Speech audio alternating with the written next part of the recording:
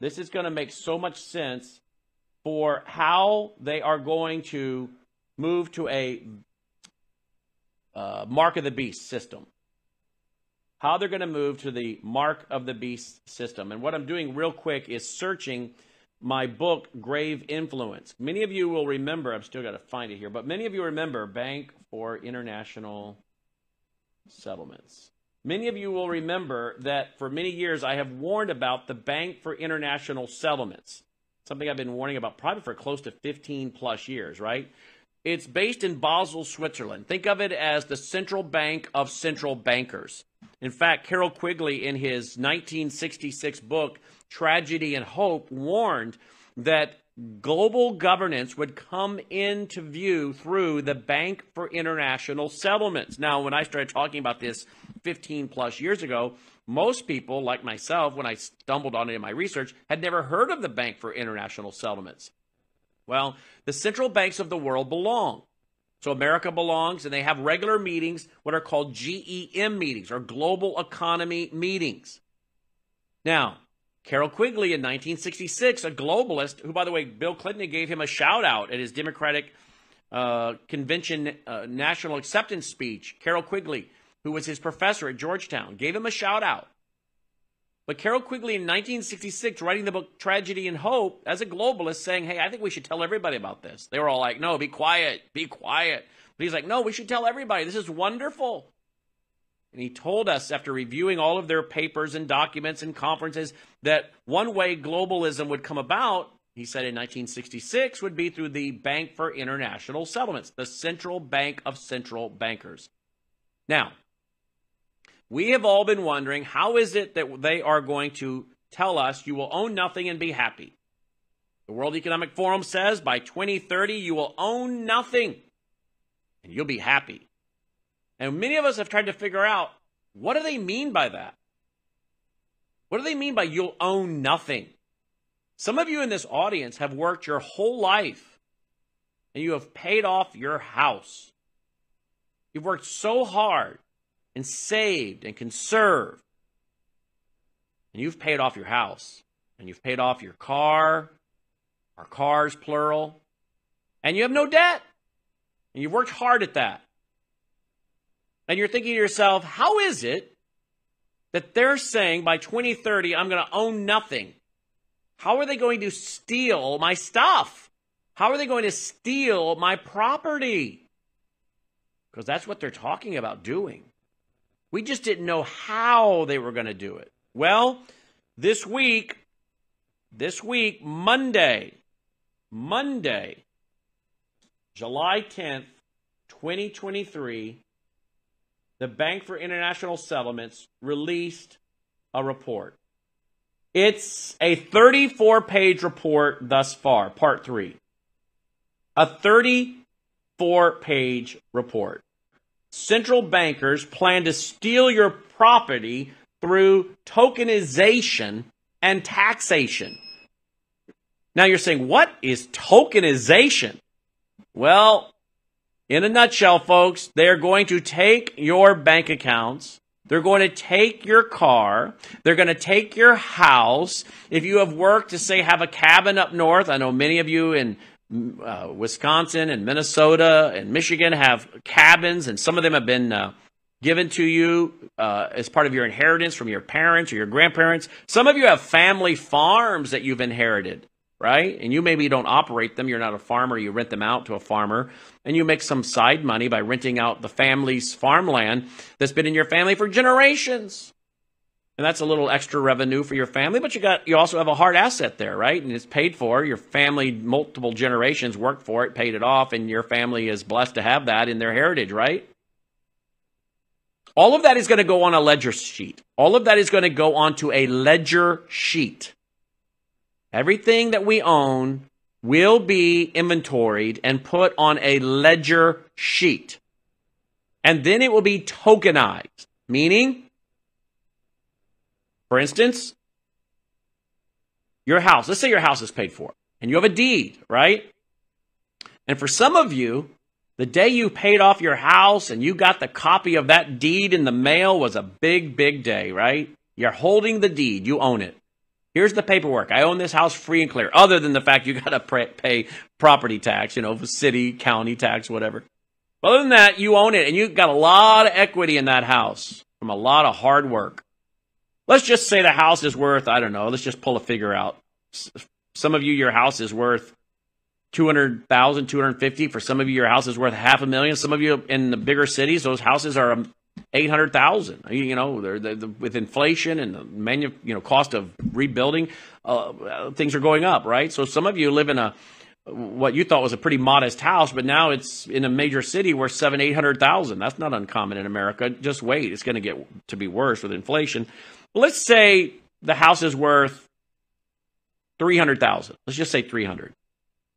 It's paid off. You got the deed.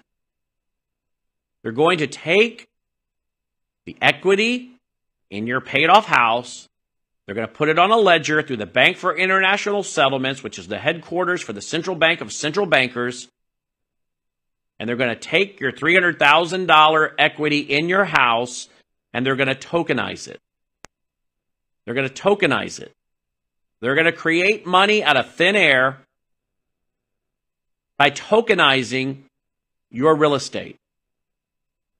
Now your name and your Social Security number is tied to a ledger and the value of your property. You're like, how am I going to own nothing? What, are they going to come in and steal it? Yes. I think we have now figured out how it is they're going to steal it.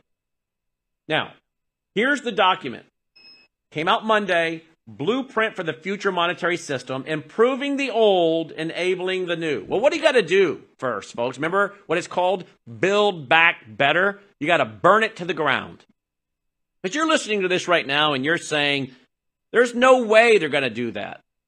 I'm willing to go to war because if they steal my property, they can steal anything and everything, and that's a dictatorship. And at that point, we have the right, God-given right, under the laws of nature, nature's God, and the Constitution to go to war. You think what Europe and Great Britain, the king was doing, I should say, you think what England was doing to the settlers, invading their homes, taking up residence in their home, imprisoning them without trial, doing all the things, you thought that was bad, and that brought about a revolution.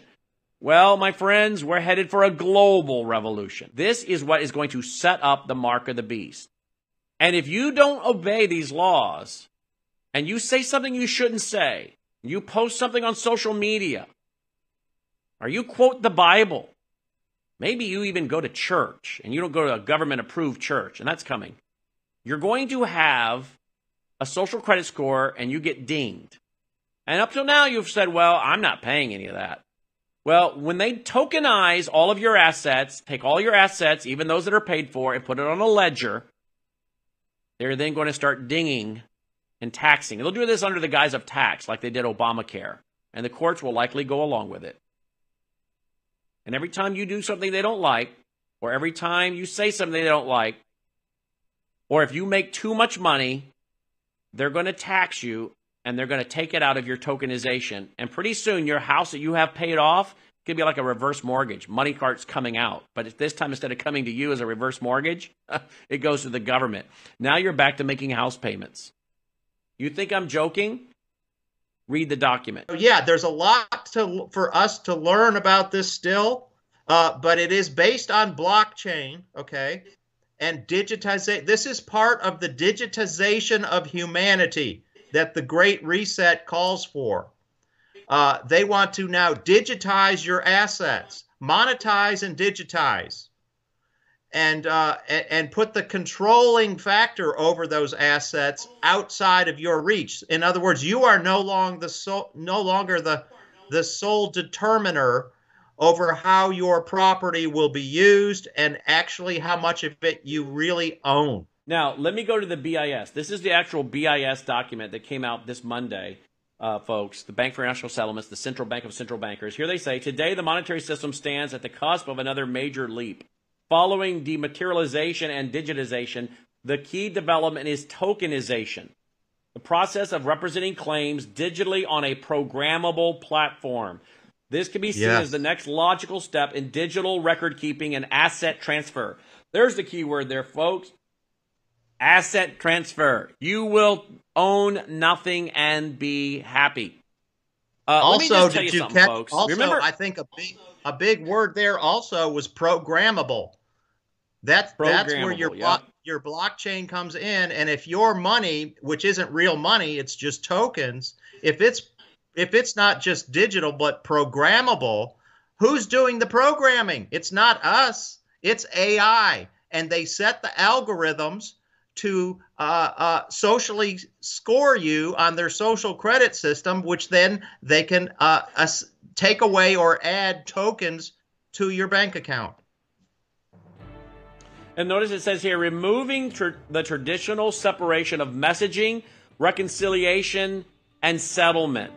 Tokenization could unlock new types of economic arrangement that the frictions inherent in the current monetary system have heretofore made impractical. So they're going to go to a new monetary system. They're telling you that. We come back, we'll get into it. Folks, let me tell you something. This is, I'm going to just say it, this is laying the foundation for the mark of the beast. There are no two ways about it. You will own nothing. You'll be happy. You will not be able to buy or sell. Wow. But you will be obedient. Don't go away. Let's go back to this brand new document just released by the Bank for International Settlements, the central bank of central bankers, on Monday. Here's what it says, Leo. The success of tokenization rests on the foundation of trust provided by central bank money and its capacity to knit together key elements of the financial system. This capacity derives from the central bank's role at the core of the monetary system. Among its many functions, the central bank issues the economy's unit of account and ensures the finality of payments through settlement on its balance sheet. Building on the trust in central bank money, the private sector uses its creativity and ingenuity to serve customers. So what have we been telling you, folks? You're going to have a Federal Reserve account. We've been telling you that now for several months. It was supposedly launched this month, FedNow. Individuals, companies, your business will have to all have a FedNow, Federal Reserve account. What is the Federal Reserve, folks? It's America's central bank. What is the Bank for International Settlements? Let's put out this paper. It is the headquarters of the centralized banks of the westernized world. They meet regularly in Basel, Switzerland for what are called their GEM meetings, their global economy meetings. So now you understand why you have to have the FedNow, and everybody has an account, and your local commercial bank will now simply be paper shufflers for the central bank. They're going to take your assets, put them on a ledger, and they're going to tokenize them. By reading from that document as to who's going to be ultimately in control of this. The Federal Reserve, the national banks, the central banks. This is, in a way, it's the digitization of money. It's the programmable, making the money programmable, but it's also seems to be the privatization of money. Because the Federal Reserve is not a government entity. Very few people know this. It's actually privately owned by a clan of very powerful bankers. And they're already promoting this at the academic level, at the elite level. Listen to this article I just found on a website, financial website, I believe, called Banker Tilly. It says some people just prefer the traditional, the tangible. They like the feel of cash in their pocket, not a debit card. The steering wheel on a car and not an Uber account. Or the painting on the wall, not an NFT. If that's you, tokens may not be your thing. But for everyone else, the prospect and benefits of tokenizing real estate is intriguing. So they're talking about tokenizing your real estate. Think about everything else that's gone digital. It just hit me. That's why they call it virtual assets, because it's not real. Things that are digital are not real. Think about digital photographs, which became a thing about 10, 15 years ago. Before that, people, what? They developed their film and they got actual photographs. But now most people walk around with digital photos on their phone or on their laptop. If that laptop or that phone is destroyed, they no longer have their photos because they don't have a hard copy. It's just digital. Digital is not real. That photograph only becomes real when you print it out. Now you have a physical rendition of the image that you snapped a picture of. They are now trying to do the same thing with physical assets, starting, it sounds like, with your real estate. But I believe they'll do the same thing with vehicles. You'll be able to tokenize your vehicle. You'll be able to tokenize your precious metals that you may want to invest in. Any physical asset they want to strip away from you and digitize it, tokenize it, and that turns the ultimate authority over to somebody else. If there's ever a time to start legally and lawfully, protecting your assets, this would probably be it. And you say, well, the rapture's coming, I won't care. You know what I say? Stick it to the man. If you could take some of your assets and hide them away so the government and the mark of the beast system doesn't get it, I don't care if it ever gets dug up out of the ground. At least those crooks and demonic entities didn't get it.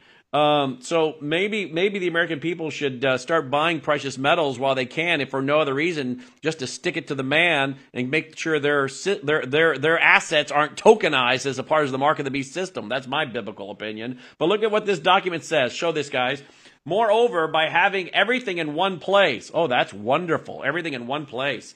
A unified ledger provides a setting in which a broader array of contingent actions can be automatically executed to overcome information and incentive problems. You mean like what? Social credit scores? In this way, tokenization could expand the universe of possible contracting outcomes. The unified ledger just opens the way for entirely new types of economic arrangement that are impossible today due to incentive and informational frictions. The eventual transformation of the financial system will be limited only by the imagination and ingenuity of developers that build on the system. Well, that's great. That's just wonderful, right? I mean, is this not a perfect way for the mark of the beast to come in? And then I scroll on down the page, and it talks about tokenization basics. Traditional ledger systems and tokenized systems operate under fundamentally different rules. In traditional ledger systems, account managers are entrusted with maintaining and updating an accurate record of ownership.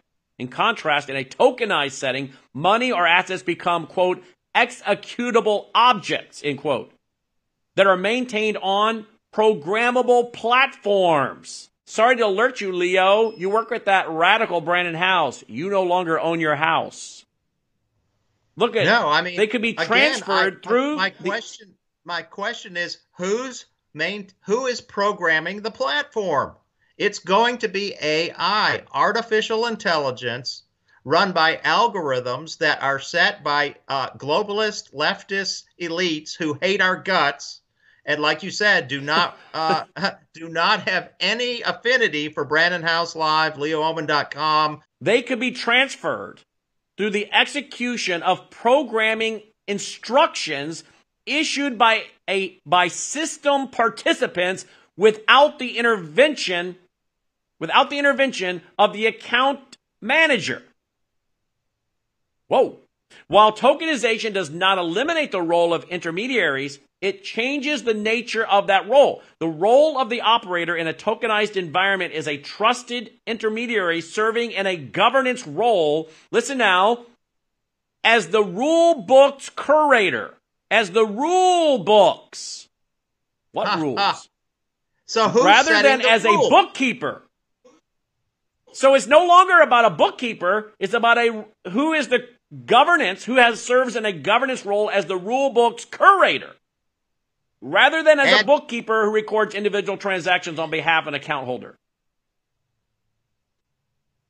It adds new meaning to the term governance under the ESG movement, the environmental, social, and governance score. So we see now that there's probably algorithms, AI, virtual people, bots who make up this system, the governance system of the programming entity, and they can strike you with demerits or add merits based on how obedient to the system you are.